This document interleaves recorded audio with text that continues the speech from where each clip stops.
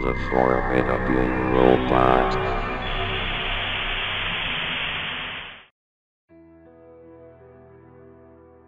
I'm a fan of underground music, which is largely made up of lo-fi. Lo-fi is a genre of music where people use distorted guitars and synthesizers as well as alarm clocks and circuit-bent Game Boys to make music. I remember first stumbling upon Shadow Man while browsing on YouTube. What drew me to him was the fact that he made lo-fi.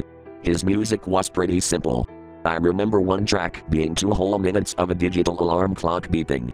He used a low-resolution black and white image of an open door leading to a dark room to accompany his tracks.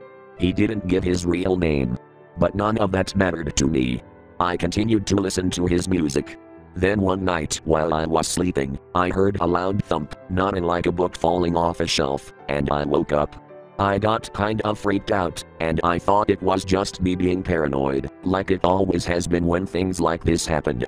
I got out of bed and paced around my apartment for a few minutes to shake it off. Eventually the silence got lonely and I needed to hear something make sound. I flipped on my television and started experimenting with my old Yamaha keyboard. I don't necessarily know how to play it, but sometimes I'd go over there and start poking at it. A couple days later, the next day, I was listening to a Shadow Man track on YouTube when I glanced over at the related videos section and I noticed a Shadow Man track I hadn't heard before. It was entitled Restless Night. I looked at the upload date. It read January 10, 2012. Knowing it was new and that I'd be interested in hearing something new from this guy, I clicked on the video link.